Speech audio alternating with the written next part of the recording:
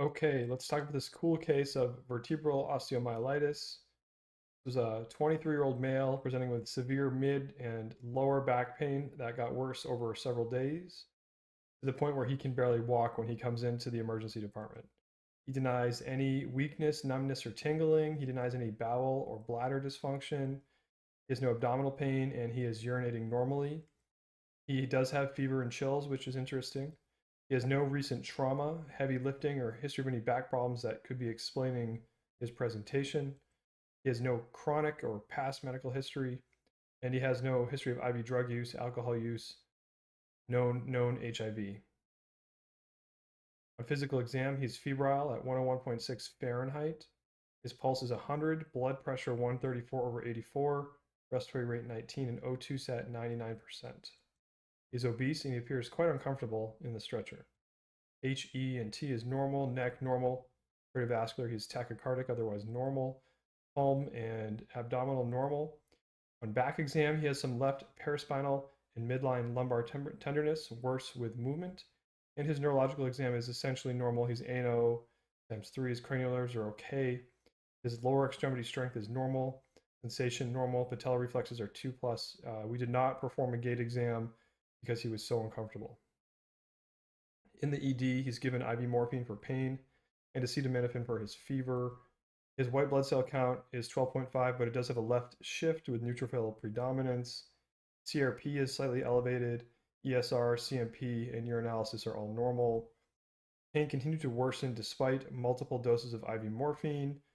He was still febrile despite acetaminophen. The CT of the abdomen pelvis did not identify any explanation, especially any GU or GI abnormalities.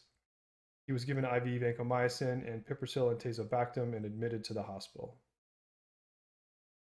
Let's talk about vertebral osteomyelitis, which was ultimately this patient's diagnosis. It is characterized by inflammation of the vertebral body due to a bacterial organism. It is the most common spinal infection, and diagnosis is often delayed due to non-specific symptoms. It frequently extends to adjacent vertebral discs, and the lumbar spine is most commonly affected, followed by the thoracic and cervical. On the right here, we see some illustrations of what the different spinal infections can look like. So starting with vertebral osteomyelitis here, you can see this in the vertical plane and then in short axis. And then it can extend down to the disc, and that's when we call it discitis. And if it includes both, we call it spondylodiscitis. Much more rarely is facet joint arthritis. I've never seen that. That's very uncommon. And then you can also have epidural abscess extending back into the dura and towards the spinal cord, and you can have paravertebral abscess as well. So you can have some virulent collections as well. It is typically spread hematogenously. The number one is staph species, not necessarily Staph aureus. In some populations where tuberculosis is endemic, Mycobacterium is actually more common. And in elderly patients who tend to get gram-negative infections like UTI, that might be more common. Risk factors include male sex, diabetes, immune suppression, sickle cell disease, hemodialysis, spinal instrumentation, and IV drug use.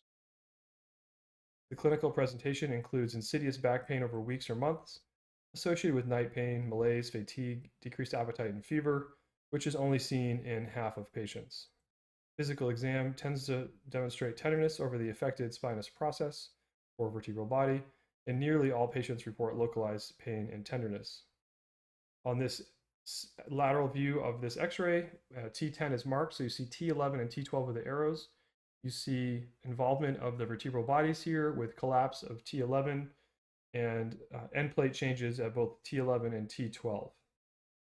This could be seen in an x-ray of a patient with vertebral osteomyelitis. Of course, it is not diagnostic, it just suggests there's something wrong with the spine at this level. Evaluation, so x-rays again are a screening tool. They show bony destruction, sometimes deformities.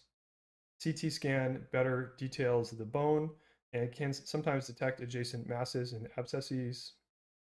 MRI is, of course, the gold standard, especially early when the bony changes haven't occurred yet. Very sensitive for edema and inflammation, can characterize the extent of infection, potential for spinal cord involvement if there's any abscess anywhere. And of course, it excludes other pathology that you would consider like infection, not just infection, but malignancy, foreign body, etc.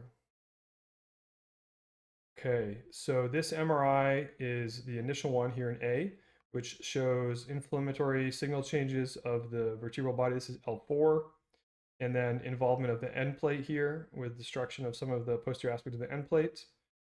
And then in follow-up imaging, this is a different sequence, but you still see that collapse of L4 and involvement of the disc of L3 and L4 with collapse of the disc, and then involvement of the inferior anterior end plate of L3 as well. So this is a typical MRI of vertebral osteomyelitis discitis, sometimes called spondylodiscitis. Management includes broad spectrum antibiotics. You want to, of course, consult infectious disease and neurosurgery. These patients are typically on antibiotics for about 6 to 12 weeks, which you will adjust based on the microbiology. Indications for surgery include any form of fluid collection, pending cord compression, lack of response to antibiotics, and of course, if there's a spinal epidural abscess, that has to be drained and washed out. In the case of our patient, he was ultimately diagnosed with vertebral osteomyelitis, which is what we're talking about. It was in the L4, L5 with increased signal and enhancement, but sparing the discs.